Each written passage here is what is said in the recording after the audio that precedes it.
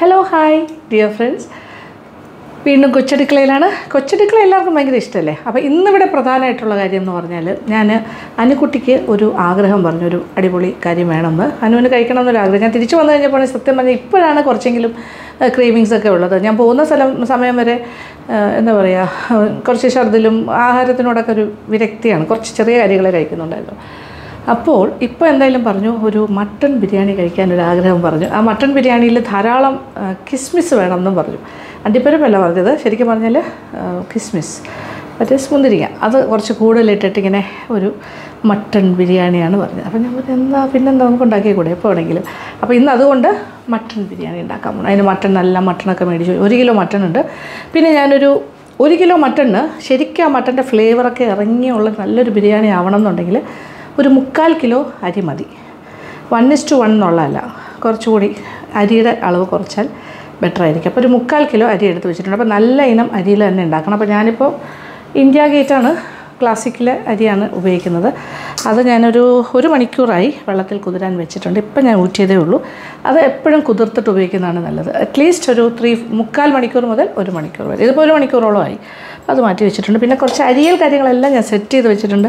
കുറച്ച് ഉള്ളിയൊക്കെ നന്നായിട്ട് ഖനം കുറച്ച് അരിഞ്ഞ് വെച്ചു. ഇതൊരു 5 മീഡിയം സൈസ് ഉള്ളിയാണ് വറുത്ത് കോരാൻ. പിന്നെ വഴട്ടാനായിട്ട് വേറൊരു 5 മീഡിയം സൈസ് ഉള്ളി എടുത്ത് വെച്ചിട്ടുണ്ട്. കട്ടിങ് ആൻഡ് ചോപ്പിങ്ങിന് സമയം അധികം കളയണ്ടല്ലോ എന്ന് വെച്ചാൽ അതും ഞാൻ റെഡിയാക്കി. പിന്നെ അണ്ടിപ്പരിപ്പ് കിസ്മിസ് കൂടുതലെടുത്ത് വെച്ചിട്ടുണ്ട്. ബാക്കിയെല്ലാം റെഡിയാണ്. ഇനി കുറച്ച് ചതയ്ക്കുന്ന കാര്യങ്ങളുണ്ട്, പൊടിക്കുന്ന കാര്യങ്ങളുണ്ട്. ടൊമാറ്റോ അരിയണം, അത്രേ ഉള്ളൂ. പച്ചമുളക് ഒരു നല്ല എരിവുള്ളതാണെങ്കിൽ ഒരു 12 എണ്ണം മതി, 10 മുതൽ 12 എരിവ്. പിന്നെ സ്പൈസി ഫുഡ് ഇഷ്ടമുള്ളവർക്ക് 10, 12, 15 വരെയൊക്കെ ആകാം. പിന്നെ അധികം എരിവില്ലാത്താണെങ്കിലും 15. അപ്പോൾ ഒരു മിക്സ്ഡാണ്. അനുക്കുട്ടിക്ക് അത്യാവശ്യം സ്പൈസി ഫുഡ് ഇഷ്ടമാണ്. അപ്പോൾ ഇതൊരു 15. ഒരുപാട് എരിവുള്ളത് ആണോ എന്ന് ചോദിച്ചാൽ അല്ല, മീഡിയം ആ സൈസിൽ എടുത്ത് വെച്ചിട്ടുണ്ട്. ഇതൊക്കെ ചതയ്ക്കണം.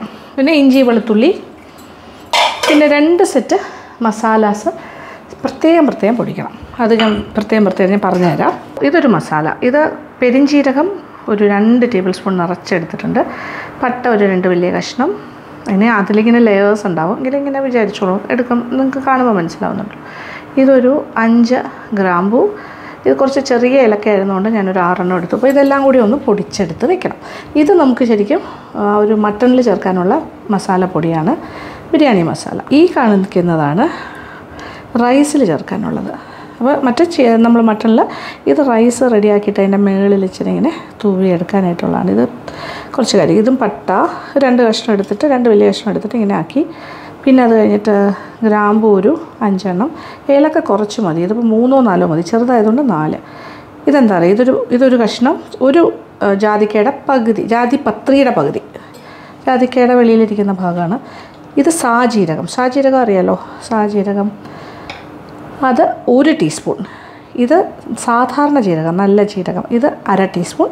ഇത് പെരിഞ്ജീരകം 1/4 ടീസ്പൂൺ. ഈ ഒരു പ്രൊപ്പോർഷനിൽ എടുത്താൽ മതി. ഇതും പൊടിച്ചെടുത്ത് വെക്കണം. അപ്പം ചെറുതായിട്ട് ഡ്രൈ റോസ്റ്റ് ചെയ്ത് വേണമെങ്കിലും പൊടിക്കാം, അല്ലാണ്ട് പൊടിച്ചാലും കുഴപ്പമില്ല. അപ്പോൾ എന്തായാലും ഞാൻ പൊടിച്ചിട്ട് വരാം. ഇത് രണ്ടും കൂടി പ്രത്യേകം പൊടിച്ച് വയ്ക്കാം. അപ്പോൾ മസാല ഞാൻ പൊടിച്ച് വെച്ചിട്ടുണ്ട്. ഇത് നോക്കിക്കോളൂ. 2 സെറ്റ് മസാല. ഒന്ന് ഇറച്ചിയിലേക്ക് ചേർക്കാൻ, രണ്ടാമത് പൊടിച്ചത് അത് മുഴുവൻ നമ്മൾ ചേർക്കില്ല, അതിൽ നിന്ന് ആവശ്യത്തിന് കുറച്ചെടുത്തിട്ട് റൈസിൽ ചേർക്കുക, അത്രേ ഉള്ളൂ.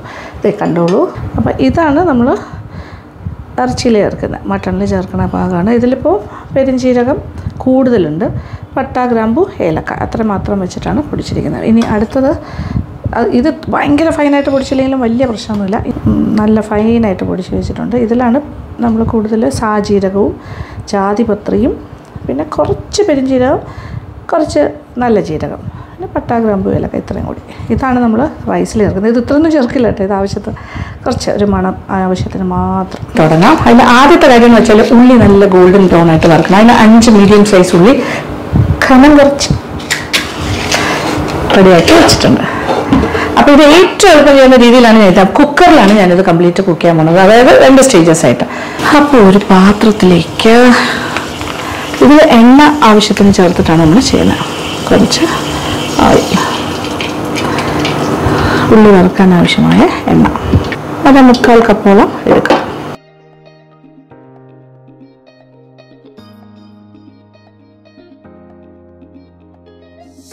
ഉള്ളി മൂത്ത് തുടങ്ങി. ഇതേ കളറൊക്കെ മാറുന്നുണ്ടോ? ഇതൊരു ഗോൾഡൻ ബ്രൗൺ ആകുന്ന ഏകദേശം ആയി കഴിയുമ്പോൾ നമ്മൾ കോരി തുടങ്ങണം. കാര്യം 200 മൂക്കലുണ്ടല്ലോ എന്തായാലും. അപ്പോൾ അതും കൂടി മനസ്സിൽ കാണണം.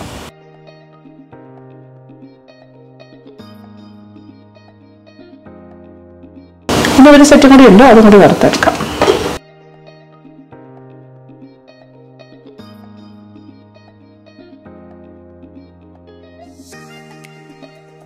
അപ്പോൾ രണ്ടാമത്തെ സെറ്റ് ഉള്ളിയും ഈ കളറായി കഴിഞ്ഞു. ഓൾമോസ്റ്റ് എടുക്കാൻ പോകുന്നു.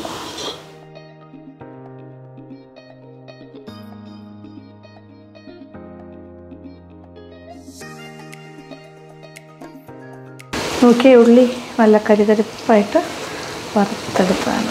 2 സെറ്റുണ്ട് കംപ്ലീറ്റ്. ഇത്രയും കിട്ടി. ഓക്കെ. അപ്പോൾ ഉള്ളി വറുത്ത് കഴിഞ്ഞിട്ട് ഇത് ഇത്രയും എണ്ണ ബാക്കിയുണ്ട്. അപ്പോൾ ഈ എണ്ണയുടെ മണവും രുചിയൊക്കെ ഒന്ന് വേറെ തന്നെയാണ് കേട്ടോ ഉള്ളി വറുത്ത്. അപ്പോൾ ഇതിനകത്തേക്ക് കുറച്ച് നെയ്യും കൂടി ചേർക്കാം. 1/4 കപ്പ് നെയ്യോ എന്തെങ്കിലും ചേർക്കാം. അപ്പോൾ അത് രണ്ടും കൂടി ഒരു മിക്സ് ആയല്ലോ. ഇനി ഇതിൽ നിന്നും കുറച്ച് എണ്ണ എടുത്ത് എണ്ണ നെയ്യ് മിശ്രിതം മാറ്റി വയ്ക്കാം. ഇനി ഇത് ചൂടായി കിടക്കുകയാണല്ലോ എണ്ണ നെയ്യ് കൂട്ട് ഇതിനകത്തേക്ക് ബാക്കി സവാള, അതായത് ഒരു 5 സവാള ഞാൻ വേറെ അരിഞ്ഞ് വെച്ചിട്ടുണ്ടല്ലോ സ്ലൈസസ് ആയിട്ട്, മീഡിയം സവാള, അത് ചേർക്കാം.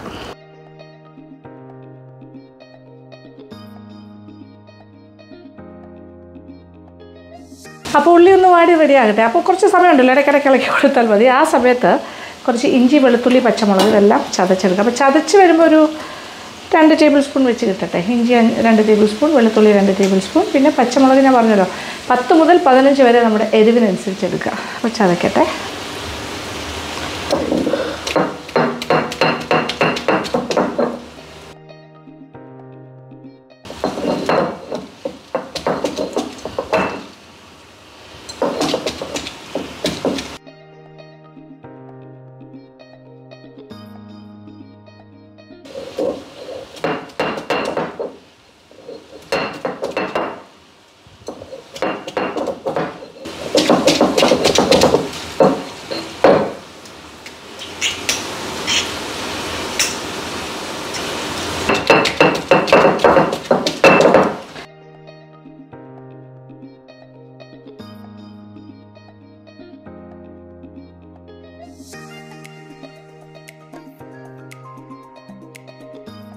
സവാളയൊക്കെ ഇങ്ങനെ വാടി കുഴയാൻ തുടങ്ങുന്നു. ഇച്ചിരി ഒന്ന് കുഴഞ്ഞു തുടങ്ങട്ടെ.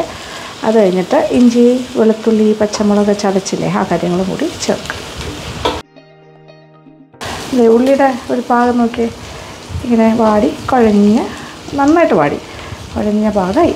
ഇനി ഇഞ്ചി ചതച്ചത്, വെളുത്തുള്ളി ചതച്ചതും, പച്ചമുളക് ചതച്ചതും. ഇതിൽ വേറെ മുളക് പൊടി അങ്ങനെയൊന്നുമില്ല, പെപ്പർ പൗഡർ അങ്ങനെ ഒന്നും ചേർക്കില്ല. ഈ മുളകിൻ്റെ എരിവ് മാത്രമേ ഉണ്ടാവുള്ളൂ മസാലയ്ക്ക്. അപ്പോൾ അതിനനുസരിച്ചിട്ടാണ് പച്ചമുളക് ചേർക്കുന്നത്. ഒരു അല്പം ഉപ്പും കൂടി ചേർത്ത് കൊടുക്കാം.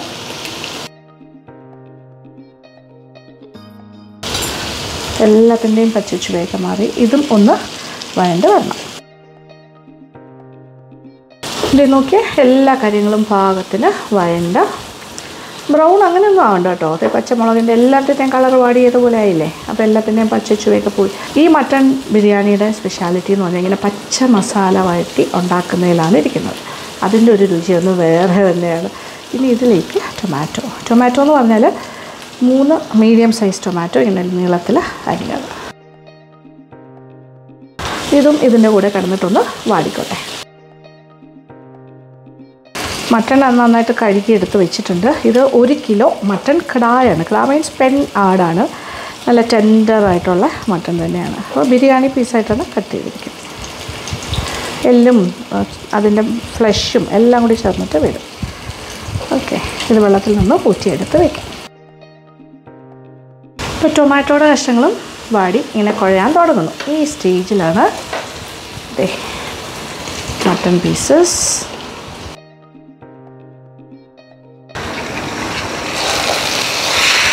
നന്നായിട്ടൊന്ന് ഇളക്കി മറിക്കാം. എല്ലാ ഭാഗത്തേക്കും എല്ലാ കറികളും ചേർന്ന് വരും. ഇനി ഇച്ചിരി ഉപ്പും കൂടി ചേർക്കാം. പിന്നെ ഇതിങ്ങനെ വെളുവിളാന്നിരിക്കണമെന്ന് തോന്നുകയാണെങ്കിൽ മാത്രം ഒരു 1/4 ടീസ്പൂണിൻ്റെ പകുതി മഞ്ഞൾപ്പൊടി, മഞ്ഞ നിറം ആകരുത്, ഒരു ഓഫ് വൈറ്റ് കളർ കിട്ടാൻ വേണ്ടി മാത്രം അത്ര കുറച്ചിട്ടാൽ മതി. ഒരു നുള്ളെന്ന് തന്നെ പറയാം, വളരെ ചെറിയൊരു നുള്ള, ഇത്രയും മതി. പേരിന് വേണ്ടി മഞ്ഞൾപ്പൊടി, അല്ലെങ്കിൽ ഒരു മഞ്ഞ നിറമൊക്കെ ആകും സാധാരണ ബിരിയാണിയിലൊക്കെ കാണുന്ന പോലെ. അത് ആവശ്യമില്ല ഈ മട്ടൺ ബിരിയാണിക്ക്. പിന്നെ ഉപ്പും കൂടി ചേർക്കാം, മട്ടൺ ആവശ്യമുള്ള ഉപ്പ് മസാലയ്ക്ക്. ഓഫ് വൈറ്റായി കിട്ടും. ഇനി ഇതെല്ലാം കൂടി ചേർത്തിട്ട് കുക്കറിലേക്ക് മാറ്റാൻ പോകും. അപ്പോൾ മട്ടൺ മസാല പുരട്ടി എടുത്തിട്ടുണ്ട്. ഇനി കുക്കറിലേക്ക് മാറ്റുന്നു. നമ്മളൊരു കുക്കറിൻ്റെ സഹായത്തോടെ ഉള്ളൊരു ഈസി ബിരിയാണിയാണ്. ഇത് റിയൽ ബിരിയാണിയാണ്, പക്ഷേ ഇതിൽ തന്നെ ഇട്ട് വയ്ക്കാം. വേണമെങ്കിൽ നമുക്കൊരു ബിരിയാണി ചെമ്പിലോ അല്ലെങ്കിൽ ഒരു വാർപ്പിലോ ഉരുളിയിലോ ഒക്കെ വെച്ചിട്ട് വേവിക്കാം. പക്ഷേ ഇതിപ്പോൾ എളുപ്പത്തിന് കുക്കർ. ഈ സമയത്ത് നമ്മൾ മല്ലിയില, പുതിനയില അങ്ങനത്തെ ഒന്നുമില്ല, ഗരം മസാലയുടെ ഐറ്റം ഒന്നും ചേർക്കുന്നില്ല. ഇതിങ്ങനെ തന്നെയാണ് വേവിക്കേണ്ടത്.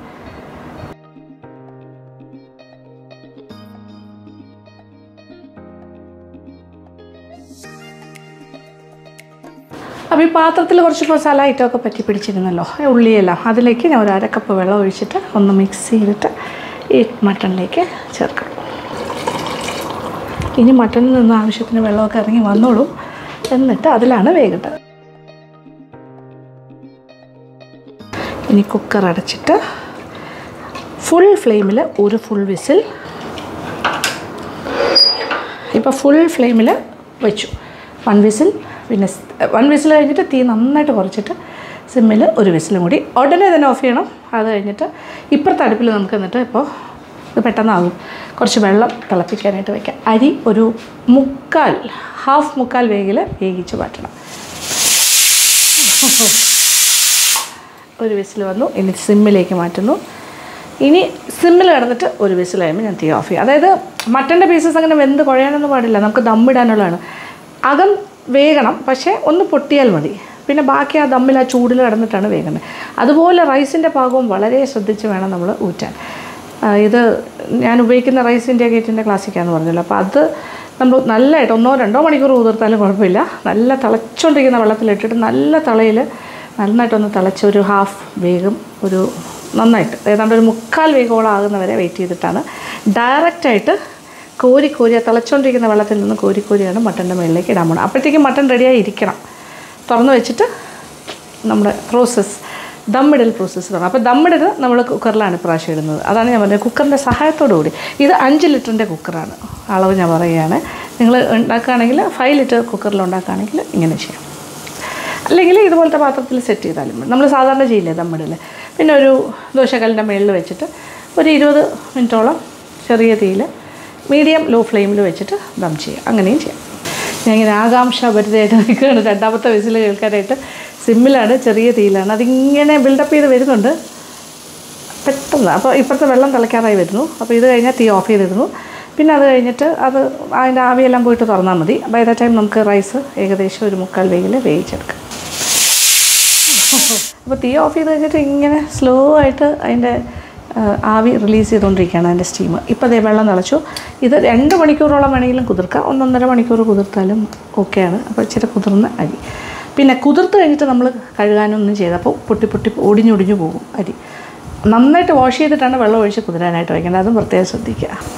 നമ്മൾ കൈയിട്ട് ഒരുപാട് ഇളക്കമൊന്നും വേണ്ട, നല്ല കുതിർന്നിരിക്കുമല്ലേ.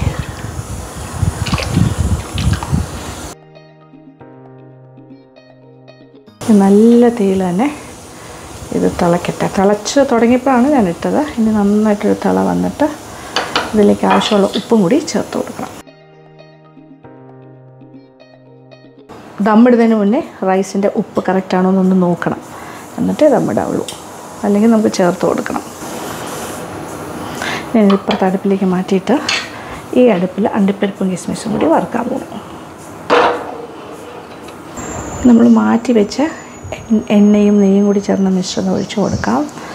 ഇതിനകത്തേക്ക് ഒരല്പം നെയ്യും കൂടി എക്സ്ട്രാ കൊടുക്കാം. അണ്ടിപ്പരിപ്പും കിസ്മിസും വറുത്തിട്ട് ആ നെയ്യ് നമുക്ക് മേളിലിട്ട് ഒഴിക്കാം. റൈസിൻ്റെ കുറച്ച് നെയ്യും കൂടി ഒഴിക്കാം. അണ്ടിപ്പരിപ്പ് ആദ്യം ഇടാം. അനുക്കുട്ടിക്ക് ധാരാളം കിസ്മിസ് വേണമെന്ന് പറഞ്ഞുകൊണ്ട് ഞാൻ ഒരുപാട് കിസ്മിസ് എടുത്ത് വെച്ചിട്ടുണ്ട്. അണ്ടിപ്പരിപ്പ് കുറവും കിസ്മിസ് കൂടുതലാണ്. പക്ഷേ നിങ്ങൾ ചെയ്യുമ്പോൾ പ്രൊപ്പോർഷൻ അനുസരിച്ച് ഒരു 25 or 50 grams ഈച്ച് ഉപയോഗിക്കാം. ഇനി ചേർത്തില്ലെങ്കിലും കുഴപ്പമൊന്നുമില്ല. അണ്ടിപ്പരിപ്പും കിസ്മിസും ഇല്ലെങ്കിലും വീട്ടിലെ ആവശ്യത്തിനാണ് ഉണ്ടാക്കുന്നതെങ്കിൽ ഓക്കെയാണ്.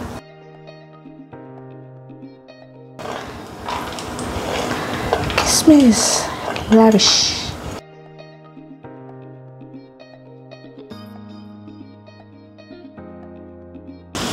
മൂത്ത് തുടങ്ങി. ബൾബ് പോലെ ആകുന്ന നോക്കിയേ. പാകത്തിന് മൂത്ത് കഴിഞ്ഞാൽ നെയ്യിൽ നിന്ന് മാറ്റാം. എന്നിട്ട് ആ ബാക്കി വരുന്ന നെയ്യ് നമുക്ക് ആ പാത്രത്തിൽ ഒഴിച്ച് വയ്ക്കാം. ലാസ്റ്റ് ബിരിയാണിയുടെ മുകളിലായിട്ട് ഒഴിക്കാനായിട്ട് ഉപയോഗിക്കാം. നെയ്യും കുറച്ച് എണ്ണയും കൂടി ചേർന്ന മിശ്രിതമാണ്.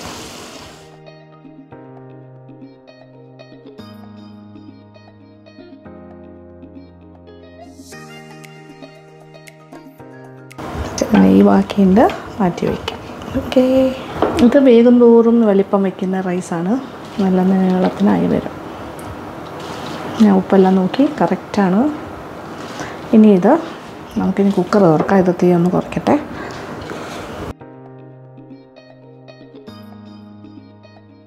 Yes, correct. ഇതാണ് പാകം. അതായത് മട്ടൻ്റെ മേളിൽ ഇച്ചിരി ചാറ് നിൽക്കുന്ന അത്രയും പാകം. ഇതിപ്പോൾ കറക്റ്റാണ്. അതിൻ്റെ സ്റ്റോക്ക് ഇങ്ങനെ നേരെ അതിങ്ങനെ നെകക്കെ ഉണ്ടെന്നും അറിയില്ലേ, അതാണ് പാകം. ഇനി ഉപ്പ് നോക്കട്ടെ. ഇതിൻ്റെ ഇച്ചിരി ഉപ്പും കൂടി ആകാം. ഇനി ഇതിൻ്റെ മുകളിലായിട്ട് ബാക്കി കാര്യങ്ങളെല്ലാം ഇടാം.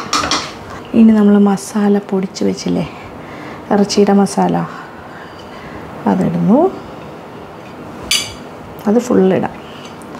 ഇനി ഇതിൻ്റെ മുകളിലായിട്ട് പുതിനയില ഒരു പിടിയായിട്ടാണ് ഇടുന്നത്. ഒരു പിടി മല്ലിയില, ഒരു പിടി പുതിനയില, ലാവിഷ്.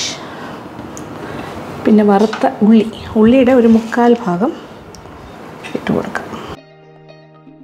ഇതൊക്കെയാണ് ഇതിൻ്റെ ടേസ്റ്റ് കൂട്ടുന്ന കാര്യങ്ങൾ. ഒരു രക്ഷയില്ലാത്ത ടേസ്റ്റ് ആയിരിക്കും. കുറച്ച് മാറ്റി വെച്ചിട്ടുണ്ട് ഏറ്റവും മുകളിലായിട്ടിടാൻ. ഓക്കെ. ഇനി കുറച്ച് നാരങ്ങ നീര്, ഒരു നാരങ്ങയുടെ നീരും കൂടി ഒഴിച്ചു കൊടുക്കാം. നമ്മുടെ റൈസ് റെഡിയാണ്. നല്ല തിളച്ചുകൊണ്ടിരിക്കുന്ന വെള്ളത്തിൽ നിന്നും കോരിയാണ് ഇടുന്നത്. അതിനകത്തേക്ക് ഇനി കുറച്ച് അണ്ടിപ്പരിപ്പും കിസ്മിസും കൂടി ഈ സമയത്ത് കുറച്ചിടാം. വെള്ളത്തിൽ നിന്ന് തന്നെയാണ് കോരിയിടേണ്ടത്, തിളച്ചുകൊണ്ടിരിക്കുന്ന വെള്ളത്തിൽ.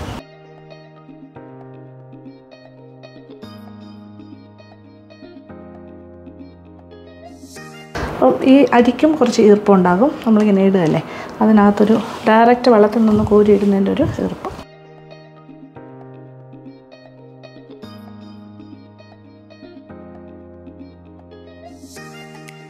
ഇത് അരപ്പാകിനാണ് വെന്തിരിക്കുന്നത്. 1/4 ഓൾമോസ്റ്റ് എന്ന് പറയാം. ആ പാകവും വളരെ ഇമ്പോർട്ടൻ്റ് ആണ്. അത് നന്നായിട്ട് വേകണം. അത്യാവശ്യം ഉള്ളു വെന്തിരിക്കണം. ബാക്കി തമ്മിൽ കിടന്ന് വെന്തോളും. ഇനി ഇതിൻ്റെ മുകളിലായിട്ട് നമ്മൾ പൊടിച്ച മസാലയില്ലേ, അതായത് സാജീരകം എല്ലാം കൂടി ചേർത്ത് പൊടിച്ച ആ മസാല ഇങ്ങനെ ഇട്ട് കൊടുക്കുക റൈസിൻ്റെ മേളിൽ. കുറച്ച്, ഒരുപാട് വേണ്ട, ഒരു 2-3 നുള്ള്. അതാണ് മണം. അയ്യോ, രക്ഷയില്ല. കുറച്ച് അണ്ടിപ്പരിപ്പും കിസ്മിസും മേളിലായിട്ടും കൂടി ഇടാം. കുറച്ച് ഞാൻ മാറ്റി വെച്ചിട്ടുണ്ട് ലാസ്റ്റ് ഇടാനായിട്ട്. ഇത്രയും മതി. നെയ്യ് ഓയിൽ കോമ്പിനേഷൻ. മട്ടണിലൊക്കെ അത്യാവശ്യം നെയ്യൊക്കെ ഉണ്ടാവും, അതുകൊണ്ട് അതനുസരിച്ച് ഒഴിച്ചാൽ മതി, കൂടുതലാകണ്ട. ഇനിയാണ് ദമ്മിങ്. അടയ്ക്കുന്നു. ഇപ്പോൾ തീ കത്തിച്ച് കൊടുത്തിട്ടുണ്ട്. ദമ്മിലാക്കിയിട്ട് നിറച്ചുണ്ട് കേട്ടോ. ഓൾമോസ്റ്റ് മുകളിൽ വരെയാണ്. പക്ഷേ ഇത് താഴേക്കൊന്ന് അമങ്ങും. താഴെ കുറേ പിന്നെ സ്റ്റോക്കുണ്ട്, മട്ടനുണ്ട്. അപ്പോൾ ഇനിയുള്ള വേഗം ഇതെല്ലാം കൂടി ചേർന്നിട്ടാണ്. അപ്പോൾ ഫുൾ ഫ്ലെയിമിൽ വെച്ചിട്ട് ഇതിന്ന് അകത്തുനിന്ന് ഇങ്ങനെ ആവി മുകളിലേക്ക് വന്നു തുടങ്ങും. നമ്മളിപ്പോൾ വെയിറ്റ് ഇട്ടിട്ടില്ല. ഇങ്ങനെ ആവി വരുമ്പോൾ കുറച്ചൊന്ന് വെയിറ്റ് ചെയ്യുക, കുറച്ച് കൂടുതൽ ആവി വരാൻ. എന്നിട്ട് വെയിറ്റ് വയ്ക്കും. വെയിറ്റ് വെച്ചിട്ട് പിന്നെ ഒരു 2-3-4 മിനിറ്റ് വെയിറ്റ് ചെയ്യണം. ആ പ്രഷർ ബിൽഡപ്പ് ചെയ്യാനായിട്ട്. ആ പ്രഷർ ഇങ്ങനെ ബിൽഡപ്പ് ചെയ്ത് അതിനെ ഒന്ന് ശ്വാസം മുട്ടിക്കാമെന്ന് പറയില്ലേ, അതിനകത്തുള്ള കാര്യം ഒന്ന് ശ്വാസം മുട്ടാനുള്ള സമയം കൊടുത്തിട്ട് തീ അങ്ങ് ഓഫ് ചെയ്യുക. അത്ര മതി. പിന്നെ ആ ഒരു സ്റ്റീമിൽ ഇരുന്നിട്ട്, ആ ഒരു ആവിക്കകത്തിരുന്നിട്ടാണ് അത് ദമ്മാകുന്നത്. അത്രയും മതി. പിന്നെ കുറച്ച് നേരം കഴിഞ്ഞിട്ട് തുറക്കാം. അപ്പോൾ നന്നായിട്ട് ആവി വന്നു തുടങ്ങിയപ്പോൾ ഞാൻ എന്താ ചെയ്തത്, ഒരു 2-3 മിനിറ്റ് വെയിറ്റ് ചെയ്തു നന്നായിട്ട് സ്റ്റീം വരാനായിട്ട്. എന്നിട്ട് ഞാൻ വെയിറ്റ് വെച്ചിപ്പോൾ തീ കുറച്ചിട്ട് നല്ല ശ്വാസം മുട്ടിച്ചിട്ടിരിക്കുകയാണ്. ഇപ്പോൾ നന്നായിട്ട് പ്രഷർ ബിൽഡപ്പ് ചെയ്തു. ഇനി ഞാൻ തീ ഓഫ് ചെയ്യണു. വിസിൽ വരേണ്ട ആവശ്യമൊന്നുമില്ല. അകത്ത് വിസിൽ കേൾക്കേണ്ട ആവശ്യമില്ല. നല്ലതായിട്ട് പ്രഷർ കയറി കഴിഞ്ഞാൽ അത് മതി. തീ ഓഫ് ചെയ്യുന്നു. ഇതൊരു ദമ്മാണ് കേട്ടോ. അപ്പോൾ ആ ദം പ്രോസസ്സ് അകത്ത് നടക്കുന്നു. ഇതിൻ്റെ ആവിയെല്ലാം പോയി കഴിഞ്ഞിട്ട് വെയിറ്റ് മാറ്റിയിട്ട് പാത്രം തുറന്ന് നോക്കുമ്പോൾ ബിരിയാണി ദം റെഡി ആയിരിക്കും. മട്ടൺ ബിരിയാണി ദം മട്ടൺ ബിരിയാണി ആയിരിക്കും. പിന്നെ ഇങ്ങനെ കുക്കറിൽ ചെയ്യാനായിട്ട് റിസ്ക് ആണെന്ന് തോന്നുന്ന ആൾക്കാരുണ്ടെങ്കിൽ നിങ്ങൾക്ക് ചെയ്യാൻ പറ്റുന്ന കാര്യം മട്ടൺ ഞാൻ പറഞ്ഞല്ലോ ആ ഒരു പാകത്തിന് തന്നെ വേവിച്ചെടുക്കുക. റൈസ് ഒരു 3/4 വേഗിൽ വേവിച്ചെടുക്കുക. എന്നിട്ട് നമ്മുടെ നോൺ സ്റ്റിക്കിൻ്റെ നല്ല ചൂട് കട്ടിയുള്ള പാത്രം അല്ലെങ്കിൽ ഒരു ചെമ്പ് ഏതാണെങ്കിലും കുഴപ്പമില്ല, ഒരു ചരുവം പോലത്തെ പാത്രം, അതിലേക്ക് ഈ മട്ടൻ്റെ പീസസ് വിത്ത് ഗ്രേവി തട്ടുക. അതിൻ്റെ മുകളിലായിട്ട് ഇതുപോലെ തിളച്ചുകൊണ്ടിരിക്കുന്ന വെള്ളത്തിൽ നിന്ന് അരി ഒരു 3/4 വേഗിൽ ആയത് കോരി ഇട്ടിട്ട് പാത്രം നന്നായിട്ട് അടച്ച് ആവി പോകാണ്ട്. അപ്പോൾ ഇതേപോലെ തന്നെ ചെയ്യണം. ഈ മട്ടൻ്റെ ഗ്രേവിയുടെ മുകളിലായിട്ട് മസാലപ്പൊടി, പിന്നെ ഉള്ളി വറുത്തത്, പുതിന, മല്ലിയില ആൻഡ് നാരങ്ങാന്തി ഇതെല്ലാം ഒഴിച്ചിട്ട് ഈ കാര്യം ഇങ്ങനെ റൈസ് കോരി ഇട്ടിട്ട് പാത്രം നന്നായിട്ട് അടച്ച് ആവി പുറത്ത് പോകാണ്ട് ഒരു 15 അല്ല 20 മിനിറ്റോളം ചെറിയ തീയിൽ സിമ്മിലിട്ട് വയ്ക്കുക. നല്ല ചൂട് കെട്ടുള്ള പാത്രമാണെങ്കിൽ സിമ്മിൽ കിടന്നാൽ മതി. ദോശക്കല്ലിൻ്റെ മുകളിലൊന്നും വെക്കേണ്ട. കാര്യം ഇതിൻ്റെ താഴെ കുറച്ച് ഗ്രേവി ഉണ്ടാകും. അതെല്ലാം വറ്റി ഇതെല്ലാം പാകത്തിന് വെന്ത് കിട്ടും. അത് കഴിഞ്ഞ് തുറന്നിട്ട് നിങ്ങൾക്ക് ഇത് ഇഷ്ടം പോലെ വിളമ്പി എടുക്കാം. ഓക്കെ. അപ്പോൾ അണ്ടിപ്പരിപ്പ് കിസ്മിസും ഇടയ്ക്കിടാമല്ലോ. ഏറ്റവും വെള്ളമായിട്ട് ആ മസാല സ്പെഷ്യൽ മസാല ഇടാനും മറക്കണ്ട. ഇച്ചിരി ഒരു 1/2 ടീസ്പൂണോളം ഇങ്ങനെ തൂവി കൊടുക്കുക. അത്രേ ഉള്ളൂ. അപ്പോൾ ഇതിൻ്റെ ആവി കംപ്ലീറ്റ് പോയിട്ടേ ഞാൻ തുറക്കുള്ളൂ. അപ്പോൾ നിങ്ങൾക്ക് അതിൻ്റെ ഫൈനൽ പ്രോഡക്റ്റ് കാണാം.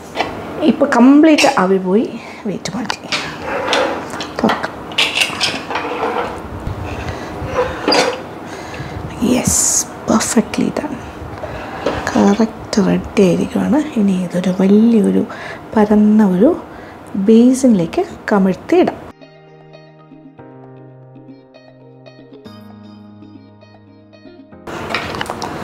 ഇങ്ങനെ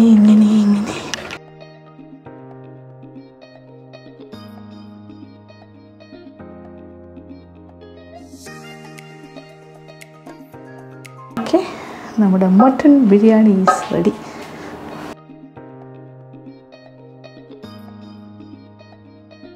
ഇനി ഇതിൻ്റെ മുകളിലായിട്ട് നമ്മുടെ വറുത്ത് വെച്ചിരിക്കുന്ന ബാക്കി കാര്യങ്ങൾ.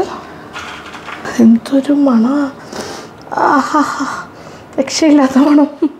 ഈ മനോഹരമായ കാഴ്ചയാണിത്. ഇതിപ്പോൾ അളവ് പറയുകയാണെങ്കിൽ ഇത് ഏകദേശം ഒരു 6 മുതൽ 7 പേർക്ക് വരെ സുഖമായിട്ട് കഴിക്കാം.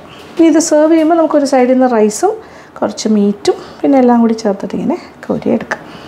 ഒരു ബേസിൻ നിറച്ച് ബിരിയാണി. രക്ഷയില്ലാത്ത മണം. ആനക്കുട്ടിക്ക് സന്തോഷമാവും. നിറച്ച് ഇത് കൂടാണ്ട് ഞാൻ കിസ്മിസ് വറുത്തത് പ്രത്യേകം എക്സ്ട്രാ വെച്ചിട്ടുണ്ട്. അപ്പോൾ ആനക്കുട്ടിക്ക് സെപ്പറേറ്റ് ആയിട്ടും കൂടി ഇട്ട് കൊടുക്കാം. ഓക്കെ. അപ്പോൾ ഇത് സുഖമായിട്ടൊരു എനിക്ക് തോന്നുന്നു ഞാൻ കഴിക്കുന്ന അളവാണെങ്കിൽ ഒരു 10 പേർക്ക് കഴിക്കാം. പക്ഷെ നന്നായിട്ട് കഴിക്കുന്ന ആൾക്കാരൊക്കെ ആണെങ്കിൽ ഒരു 5, 6, 7 പേർക്കൊക്കെ സുഖമായിട്ട് കഴിക്കും. അപ്പോൾ ഇനി അങ്ങോട്ടേക്ക് കൊണ്ടുപോകാം അല്ലേ? എന്നിട്ട് അനിക്കുട്ടിയെ വിളിക്കാം. Anikutty ready, plate biryani ready, mutton biryani. അപ്പോൾ നിങ്ങൾക്ക് തോന്നുന്നുണ്ട് അനുക്കുട്ടിയെ നമ്മൾ യാത്ര അയച്ചു. ഞാൻ അന്നേ പറഞ്ഞു അനുക്കുട്ടി തൊട്ടടുത്ത് ഒരു 10 മിനിറ്റ്സ് ഡ്രൈവിനാണ് അനുവിൻ്റെ വീടുള്ളത്. അപ്പോൾ അവിടെ പോയാൽ എപ്പോൾ വേണമെങ്കിലും വന്നു പോകാമല്ലോ. അപ്പോൾ അതുകൊണ്ട് ഇടയ്ക്കൊക്കെ വരുന്നുണ്ട്. പിന്നെ എന്നോടൊരു മട്ടൻ്റെ ആഗ്രഹം പറഞ്ഞല്ലോ, മട്ടൺ ബിരിയാണി. അപ്പോൾ ഇന്നത് സാധിച്ചു കൊടുക്കണം എന്ന് ചോദിച്ചു. പിന്നെ അനുവിൻ്റെ അമ്മയെ അവിടെ ഇഷ്ടംപോലെ ഭക്ഷണമൊക്കെ ഉണ്ടാക്കി ഇങ്ങനെ സന്തോഷിപ്പിച്ചുകൊണ്ടിരിക്കുകയാണ് അനുക്കുട്ടി എല്ലാവരും. അപ്പോൾ ആഗ്രഹങ്ങൾ ഗർഭിണികൾക്ക് തോന്നിയാൽ അത് സാധിച്ചു കൊടുക്കണം എന്നാണ്. അപ്പോൾ നമ്മളുടെ മട്ടൺ അനുവിന് കണ്ടിട്ട് ഇഷ്ടമായോ? നല്ല ജ്യൂസി ആയിട്ടുള്ള ഒരു ഭയങ്കര ഡ്രൈ ആയിട്ടുള്ള ഒരു ബിരിയാണി ആയിട്ടല്ല ഞാൻ ചെയ്തിരിക്കുന്നത്, നല്ല ജ്യൂസി. അപ്പോൾ ഇന്ന് വിളമ്പാം. മട്ടൺ നിറച്ച് മട്ടൻ്റെ പീസ് കിട്ടുന്ന രീതിയിൽ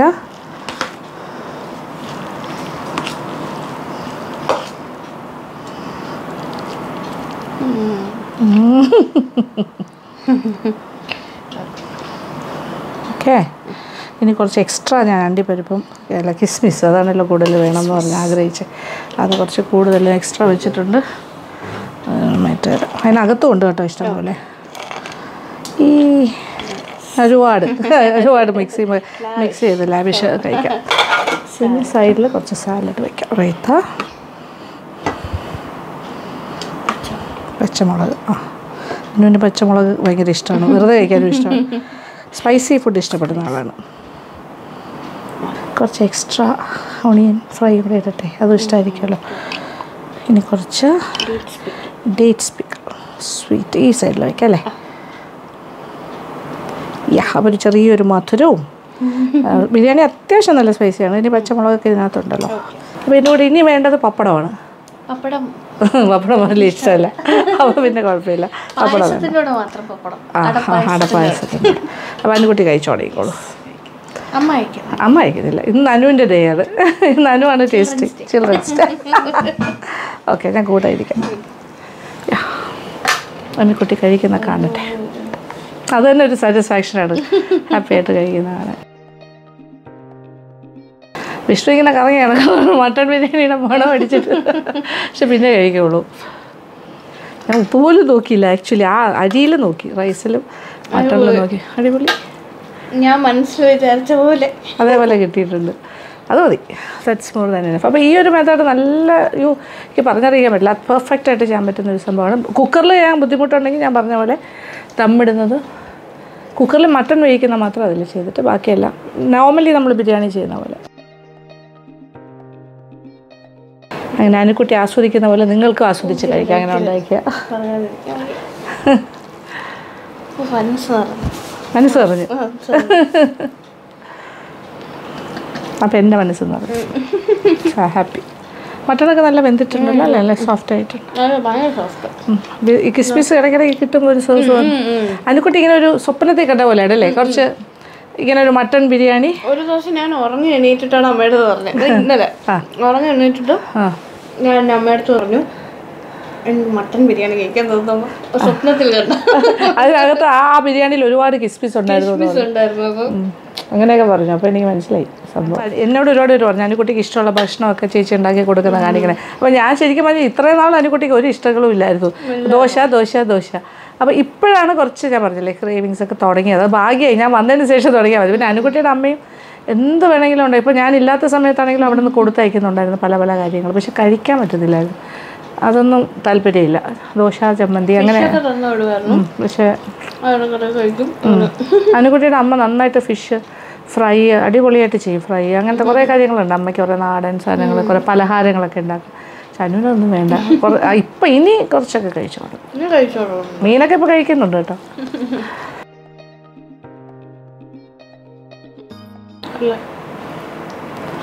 മട്ടൺ പീസ് നല്ല വെന്തിട്ടുണ്ട്. ഓക്കെ, അങ്ങനെ ഒരു ഹാപ്പി എൻഡിങ് ആണ് നമ്മുടെ ഇന്നത്തെ. നല്ല ഹാപ്പി ആയിട്ട് അനുകുട്ടി കഴിക്കുന്നു, ഞാനും ഹാപ്പി, സന്തോഷം. നിങ്ങളും ഹാപ്പിയാണെന്നറിയാം. കാര്യം നിങ്ങൾക്ക് ഇതൊക്കെ കാണുന്ന വലിയ സന്തോഷമല്ലേ, നമ്മുടെ ഒരു ഹാപ്പിനെസ്. അപ്പോൾ താങ്ക് യു സോ മച്ച് അല്ലേ, താങ്ക് യു ഫോർ വാച്ചിങ്. അപ്പോൾ ഞങ്ങൾ കഴിക്കട്ടെ. അപ്പോൾ ഞാനിപ്പോൾ എന്തെങ്കിലും കഴിക്കുന്നില്ല, അനു കഴിക്കുന്ന കാണുന്നതാണ് എൻ്റെ സന്തോഷം ഇപ്പോൾ. അപ്പോൾ thank you so much, thank you for watching and keep on watching Lekshmi Nair vlogs. Love you. Bye.